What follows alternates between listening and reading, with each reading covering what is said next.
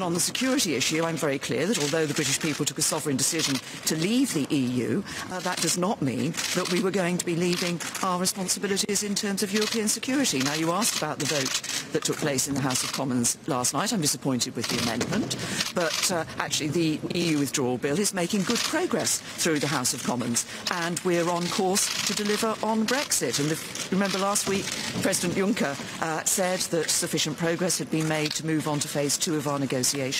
Yesterday, the European Parliament overwhelmingly voted to accept that recommendation too, and I'm looking forward to discussing that deep and special partnership for the future. It's clear, though, you are going to have problems in Parliament. Do you accept that, as Prime Minister, you are going to have to make more compromises, not just with the opposition parties, but with your own side?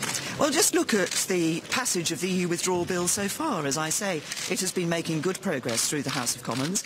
We've actually had 36 votes on the EU Withdrawal Bill, and we've won 35 of those votes with an average majority of 22. So the bill is making good progress. We're on course to deliver Brexit. We're on course to deliver on the vote of the British people. Will you compromise more? We have won 35 out of our 36 votes on the EU Withdrawal Bill. It is making good progress in the House of Commons, and that means we are on course to deliver on the sovereign vote of the British people to leave the European Union, and that's what we'll be doing. Thank you.